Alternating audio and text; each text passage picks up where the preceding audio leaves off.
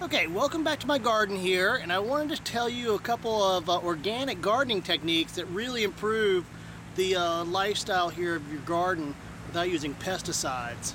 So some of them are going to seem pretty obvious. Kind of give you an idea of what I've got in my garden. A couple different flavors of tomatoes, a cherry, a lemon yellow, and a beefsteak. Got some basil, some parsley, and of course I've got some cilantro back there too.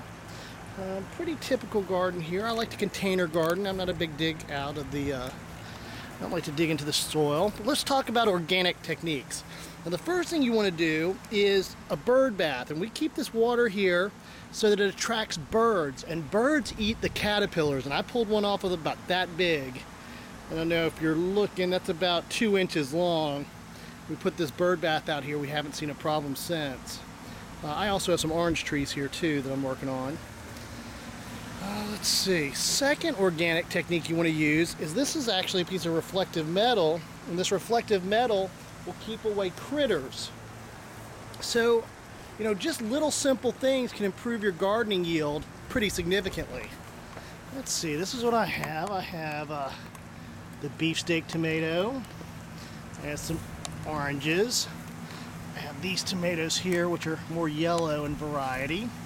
And I have those little cherries right there, those little cherry tomatoes.